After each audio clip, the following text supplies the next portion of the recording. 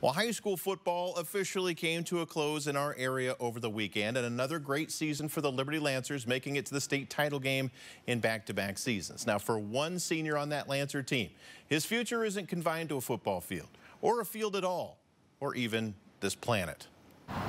It's been awesome. It's been a ride. There was times where a little bit nervous, but really excited. It's just been a great senior year.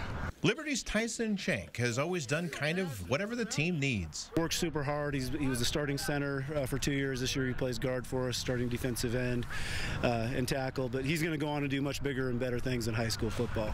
Bigger and better things may have never been more appropriate. He's got a 3.95 GPA, and his hard work is paying off. It's really cool. I got my Merit Scholarship Award last night, so it was really exciting to see that. And the past 4 or 5 years of schoolwork has paid off. It's really cool. Now that things are falling into place, he can focus his attention toward choosing between Embry-Riddle or Cal Poly, where he won't take it easy.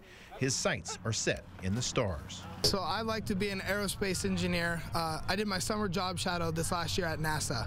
Yes, the NASA. I got to sit in mission control, and I got to go through one of the different mission control jobs. I don't know if I'd want to do that. I like the design side better, but it was a really, really cool experience. He got his feet wet in a profession he has decided to pursue just recently, and those around him have no doubts he can accomplish such a high goal.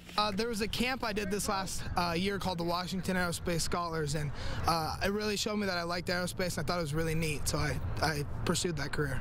I have never had a space guy.